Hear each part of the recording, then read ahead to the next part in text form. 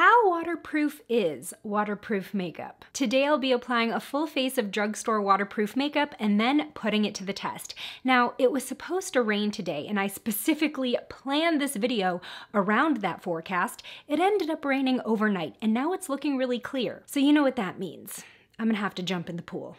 So stay tuned for that, but first, if you're new here, hi, my name is Miranda. Welcome to my channel where we talk all things budget beauty. If that sounds interesting to you, then become the newest member of the Slashed Squad by hitting subscribe and the bell icon. So let's get started with my waterproof foundation. So one of the most popular drugstore foundations this year is actually waterproof, and that's the L'Oreal Infallible Powder Foundation. I still can't wrap my head around how a powder is waterproof, but that is the official claim on this product. Now I am actually gonna try to apply using the sponge and then I'll blend out with a brush, because sometimes when I go in with just the brush straight off the bat, I don't feel like I'm getting the coverage that this advertises, but when I press it in with the sponge, I mean, now you might be able to tell that this shade is slightly dark for me, but this product was just so hard to find in stores that I just chose the closest one they had. And with the heat waves recently, I have not been spending a lot of time outside, so I have not gotten my tan on, but this would typically be my summer shade. I'm also hoping that by pressing this foundation in, I'm really getting a good even layer, which will hopefully help the waterproof capabilities. I still can't get over how smooth this foundation looks. It does not look powdery at all. I'm just gonna take a big clean brush and sort of take any excess off the top. For the waterproof brows, technically not drugstore, but still only $1 from one of my favorite budget beauty brands. This is the AOA Brow Gel. Now, this does act a little bit more like a pomade versus a gel, but it is very long lasting and a little goes a long way. Like this tube will last you forever. So I'm gonna go ahead and just put a little bit on the back of my hand here, literally that much. Now, the one thing about this being so pigmented and kind of pomade-y is that you really wanna go slowly, build it up so that you don't end up with block brows. Now, I gotta say, as I'm applying this makeup, I am sweating. Y'all know that I live in the desert. It's usually really hot here. We usually don't have humidity though, but because it's been raining, it is way more humid than it normally is, and I am not used to it. Moving on to our waterproof eyeshadow. So I did pick these up from the Ulta Beauty makeup line. They are their cream eyeshadows that are supposed to be primer infused and waterproof. So I have the metallic shade in Pretty and Pink, which is sort of like a taupey silver pink, and then Throwback, which is a mauve. Now, because these do say that they are primer infused, I'm going to be using them alone straight on my eyelid, and I'm excited. I had never heard of these before, but they seem to make some big claims. So I'm gonna go ahead and take the matte version in Throwback first. Ooh, this is a really interesting applicator. It's sort of cone shaped. That's really interesting. Looks very fluffy. Okay, so I'm gonna put this sort of at the outer and inner portion of my lid. I'm going for kind of a halo look today. Bring that into the crease as well. Wow, this is way more pigmented than I thought it would be. I'm just gonna go ahead and blend this all over the lid. I was trying to keep the middle part empty, but I think I just need to soften this up a bit. Ooh, this is actually blending out really nicely. Oh wow, this is setting really quickly. Okay, but that's typically a good sign when it comes to the longevity. Okay, this is really pretty, just like a little soft smoky moment. All right, now I'm gonna go in with the metallic shade. I'm gonna put that in the center of my lid. Ooh, okay, good. I'm really happy that these shades complement each other. This definitely looks more silver than pink though. I thought maybe it was just my computer screen that made it look more silver because it's called Pretty and Pink, but no, it's definitely silver. How pretty is this eye turning out? And I'm using two products. And this is actually blending in pretty easily with the matte one as well. Okay, where have these been all my life? Why is nobody talking about these? These are really cool. So there's your quick 2-shade cool eyeshadow look. I always get a lot of comments about cool toned eyeshadow. Here you go. For my waterproof eyeliner, I'm gonna start out with what I already deemed to be the best drugstore eyeliner pencil. This is the Essence Extreme Lasting Pencil. So I did do a waterproof side-by-side test with this and other drugstore eyeliner pencils. I will leave that link below, but I'm gonna go ahead and tightline with this. And I did want to throw in a liquid liner as well for this test, so I'll be using the Wet n Wild Breakup Proof liquid liner. This was a very close runner-up when I did my tests of the best drugstore liquid liners. I did end up liking the Maybelline one better, but this is very, very solid. Okay, I don't want to get stuck in the cycle of evening out my liner. I think that's good. Okay, so I don't usually wear waterproof mascara like ever. I just find it pretty difficult to take off at the end of the day. I end up roughing up my eyes even with a really good remover, so I just didn't have any on hand. I did go out and buy a new one. This is the Maybelline Full and Soft Waterproof Mascara. This was the top rated waterproof mascara on Ulta's website. I've never even heard of this mascara before. It's supposed to give me soft, thick lashes. It's vitamin E infused, and it does say easy removal helps prevent lash loss. So let's try this. Oop, already got some on my lid. Hello. Not really seeing much of anything happening so far. I'm gonna try to layer it. It does seem like it's staying pretty soft, like it's not clumping up. It's keeping my lashes relatively separated. Yeah, it's a very thin formula, so at least it won't weigh my lashes down. I'll give it points for lengthening and separating, but I don't know, my lashes look kind of sparse.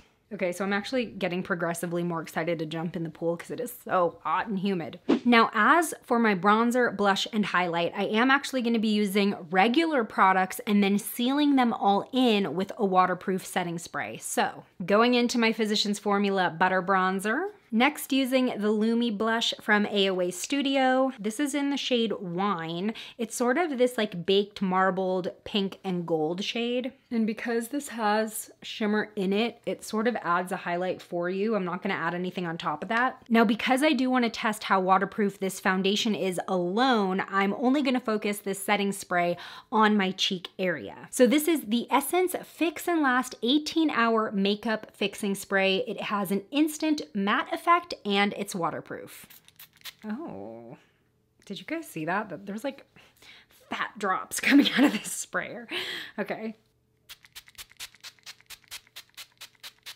Yeah, I got a lot of drops of this product on my chest. This sprayer wasn't the best I've tried. Finishing off this waterproof makeup look with the lips. Now, technically, this is not labeled waterproof, but it is the most long-lasting matte liquid lipstick at the drugstore. I've done a video testing them side by side. This is the Maybelline Matte Ink Liquid Lipstick. Okay, this is the shade Lover, and yeah, I really have no doubt that this is gonna be just fine in water, but let's test.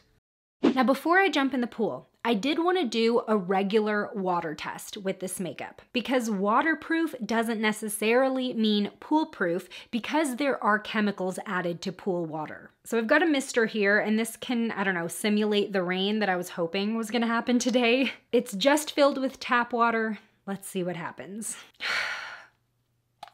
Oh.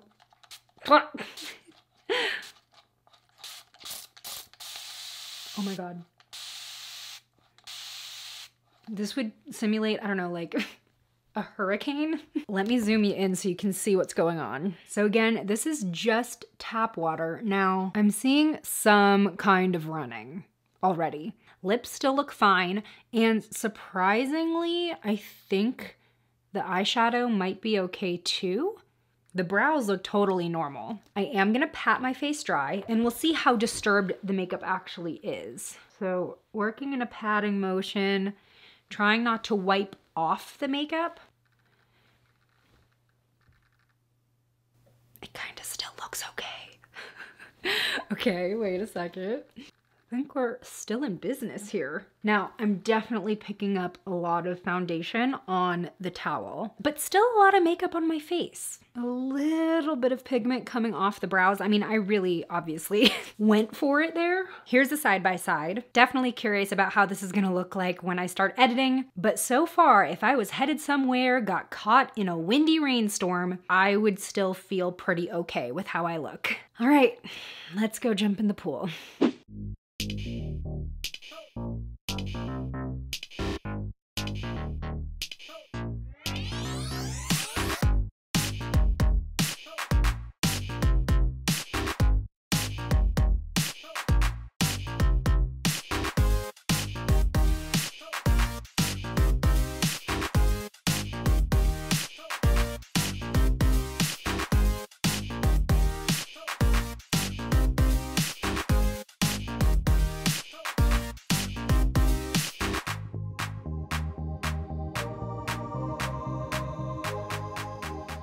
I'm back from the pool. I didn't stay very long because some neighborhood children showed up. I didn't want to get them on camera. They were splashing around, but I definitely got a few good dunks in, and yeah, let's just check out this makeup. Okay, so as you can see right off the bat, there is a lot of patchiness going on in the blush area. Now, I honestly don't know if that's the foundation breaking down underneath it, because just with the regular water spray, the foundation started breaking up right away. But like right here, you can see there's just patches of blush missing. We've got coverage that has disappeared, especially in this area here. The lips still look phenomenal. I think it's pretty safe to say that this lipstick is waterproof, even though they don't label it that way. Let's see, the forehead actually doesn't look awful, though I didn't need a lot of coverage on my forehead anyway. Okay, editing Miranda here. While watching this footage back, I noticed something really interesting. On my forehead, the coverage is almost completely intact compared to the beginning, even after both water tests. And remember what the difference between the forehead and the rest of the face was? This waterproof setting spray. I wanted to isolate these results by doing a test on my arm, so I went ahead and applied the foundation alone, then sprayed it with water. You can see that some of the foundation does run off onto my counter, but it's very slight and the coverage does still look pretty even on my wrist. Then I did the test again, but this time set the foundation with the setting spray, waited for it to dry, then sprayed it with water. The foundation started breaking down almost instantly. You can see from the drips on the counter that there's way more foundation coming off with the setting spray versus without. So weirdly enough, this setting spray actually unwaterproofed the foundation. Let's talk about the eyes and brows though. So the brows have definitely faded a little bit. I do think that they look a bit patchy, but they're still pretty there. They're definitely still darker than normal, and especially up here in front. I like have no hair down here and it's still shaded a little bit. Ooh, my eyes are red, y'all. I did not notice that. This mascara is a little bit interesting because as it got wet in the pool, my lashes are definitely sort of clumped up now, but there's no running or flaking or smudging, so I guess that's something. I just feel like, especially right here, some of my lashes sort of just globbed together. They're not as separated or fanned out anymore, but I do appreciate that we have no running happening at all. Same with the tight line with the Essence liner. That is still there, a little bit patchy, but again, not running. The liquid liner is still pretty much intact. Right here near the very, very corner of my eye, I'm seeing a little bit of wear. But again, it's not migrating to other areas of my face, so that's a win in my book. Now, this eyeshadow from the Ulta Beauty brand may be the most surprising out of this entire video. I feel like it's still blended out pretty nicely. I don't think that we lost all that much pigmentation. Even the metallic shade in the middle is still like in place, you know, like it's where I left it. So here they are, the official before and afters. I want to know which product you think performed the best in this underwater test. Do you have any tried and true waterproof makeup favorites? Let me know what they are in the comments below. Today's shout out goes to Jillian. Thanks for being a member of the Slashed Squad. And join me over in this video next where I try the new budget-friendly makeup from Juicy Couture. I'll see you over there.